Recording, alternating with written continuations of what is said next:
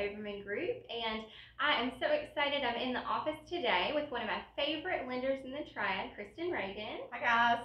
Kristin, thanks so much for joining us today. You know, we have been getting lots of questions from buyers in the market, whether they are first-time home buyers or just moving to the triad area. So we asked Kristin to join us to help us answer some of those questions for you. Great. Fantastic. I'm excited to be here. Glad to get some answers out for the friends of ours. Absolutely.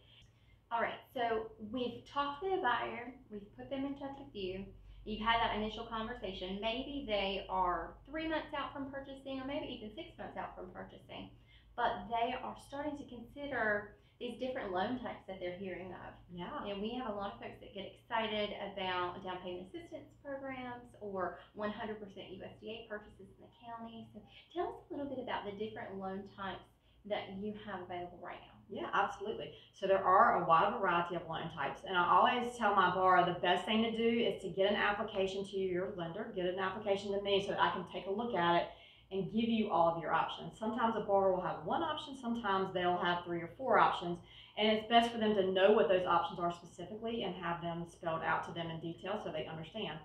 There are, as Shaunna mentioned, there's down payment assistance programs that can help you with closing costs, down payment. There's the USDA, which offers 100%. VA offers 100%. We have a lot of veterans in this area, which we love to serve. They offer 100%. There's conventional loans with as little as 3% down, as much as you want to put down. There's jumbo financing, so if somebody wants to, buy in a higher price point, there's options for that.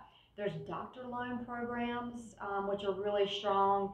There is renovation loan. So if you find a home that's a perfect location, but maybe it needs a little bit more love, you can do some renovations on that.